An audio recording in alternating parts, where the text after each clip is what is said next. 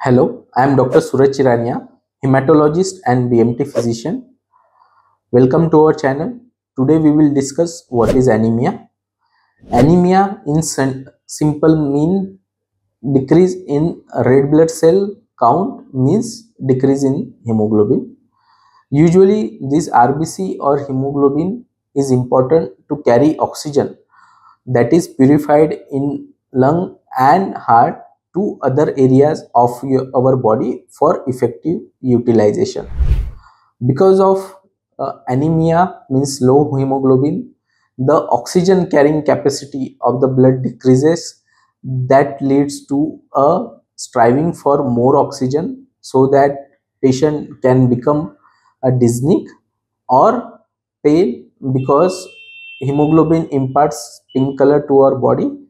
Decrease in hemoglobin causes paleness of the body.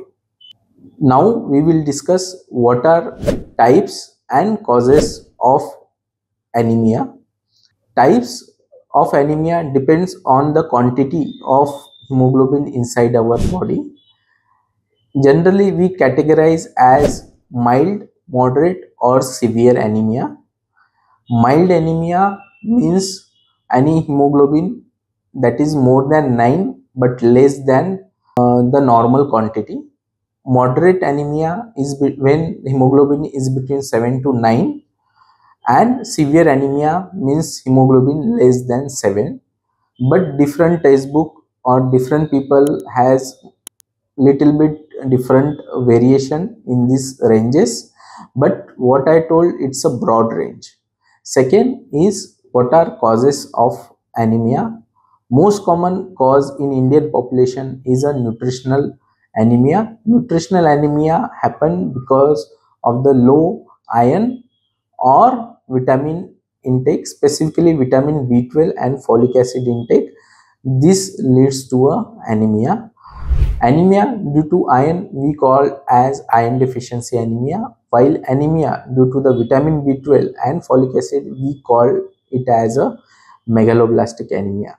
Most common cause of this nutritional anemia is low appetite or dietary habits that leads to decreased intake of iron, vitamin B12 and folic acid. Sometimes there can be bleeding through piles or some areas of the intestine which bleeds, might be due to the chronic parasitic infection that can lead to the anemia. Second common causes of anemia are hemoglobinopathies.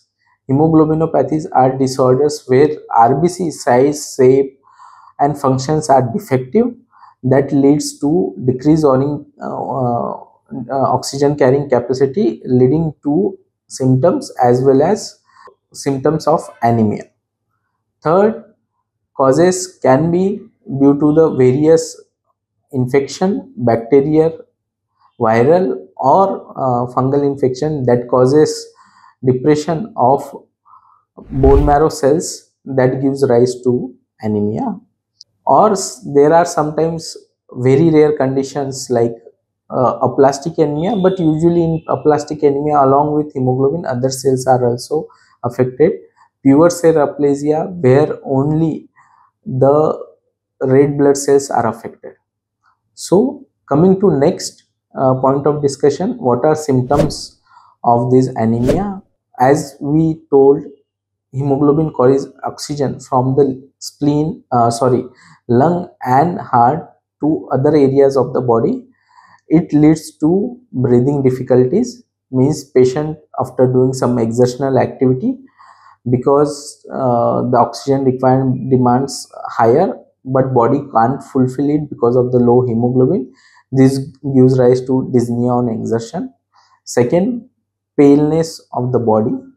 So body can become pale because hemoglobin gives pink color to the skin. Third, jaundice.